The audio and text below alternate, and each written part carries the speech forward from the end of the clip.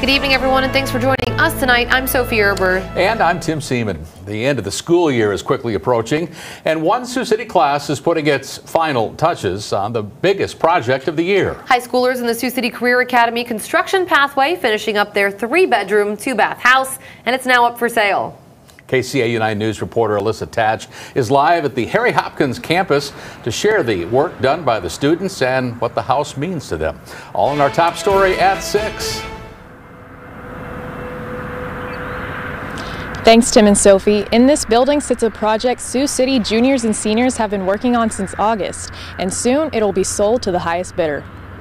It really shows older generations that newer generations do know how to work, and we are building our work ethic. After a year of hard work, more than 25 high schoolers have been able to build a home from the ground up. We get kids of varying skills. Some that didn't have any skills, now they have some.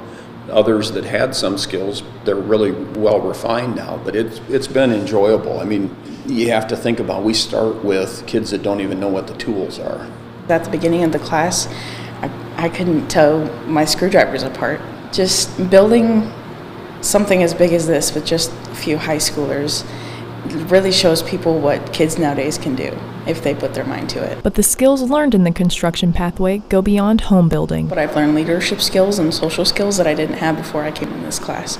Before this class, I could barely talk to a stranger, and now I feel very comfortable talking to people. With the open house just 2 weeks away, the students are putting some final finishes on someone's future home. I've always been afraid when people tour the house that they're going to pick out every little imperfection, but it seems everybody so far has been very happy with what we've done here. With the house standing tall, it'll remind the students of their hard work even after the school year ends. Yeah, that would actually be really cool to see, like just driving by and seeing it, knowing that you built it. I think that'd be awesome. If somebody's going to get a house that's going to be, one is going to have a lot of love put into it, so to say, is that these kids have poured out their hearts and come in here and worked hard, and they take a lot of pride in it. Interested buyers are invited to tour the home here April 25th from 5:30 to 7 p.m. From the Harry Hopkins Center, Alyssa Tatch, KCAU-9 News.